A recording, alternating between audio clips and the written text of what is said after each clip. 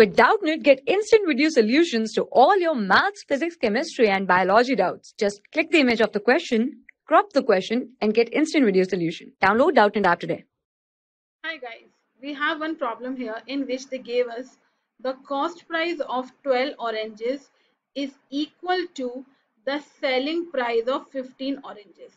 So we have to find out the loss percentage here. If I'll take let the cost price of each orange is equal to ₹1.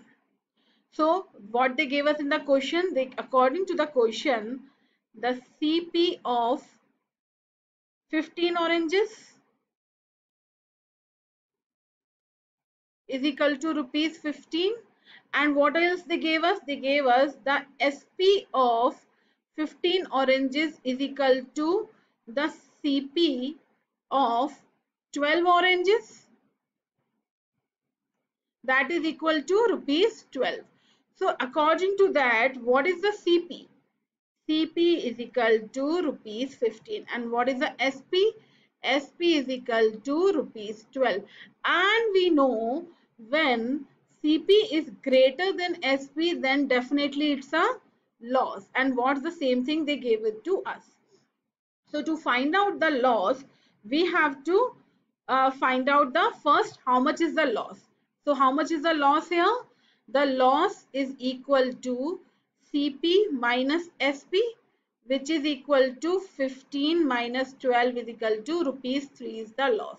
Now if I keep all the values in the loss percent is equal to how much? They gave us loss by CP into 100%. So we have to keep all the values here. So 3, the CP is 15 into 100%. If I'll just solve it, it will go 5 times 100 by 5 is 20%. So loss percentage is 20%, and that is the answer of the given question. Thank you. For class 6 to 12, IIT JEE and NEET level. Trusted by more than 5 crore students. Download Doubtnut app today.